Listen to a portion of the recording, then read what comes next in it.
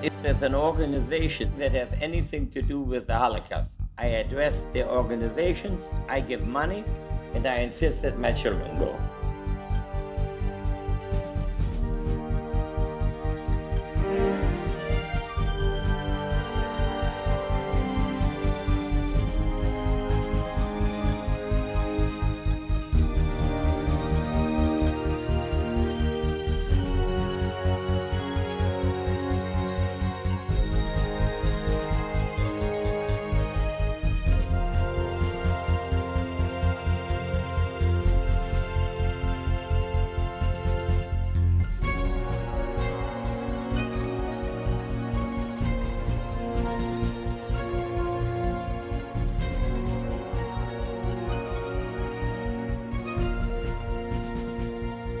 See, the people that speak about it, and we're not there, they have to take the best from books, from studying, from movies, from theater.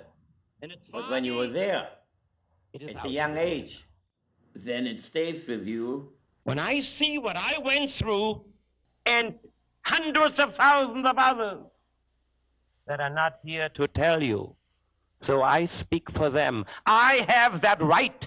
I have that obligation to speak for them because we're a dying breed and too many people are telling you there was no Holocaust. Never can anyone describe the scene.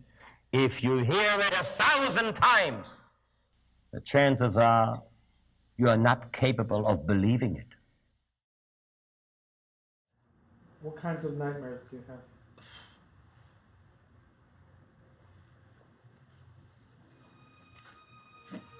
Very bad.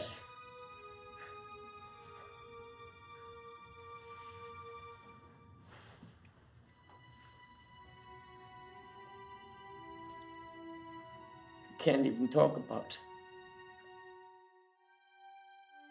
It's something that is there.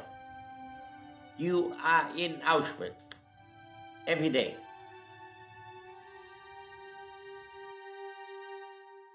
I'm going to tell you something that I don't think I ever said. As terrible as it sounds, I don't think I could live without the nightmares. It gives me the very ultra realistic difference between life and death. It shows me what life is now, particularly as a Jew, and that I didn't give it up, what I am.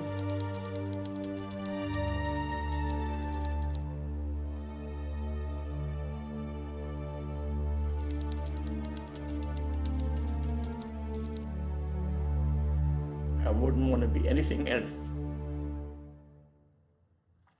If I would have to go through, God forbid, the same thing, I would go through the same thing as a Jew.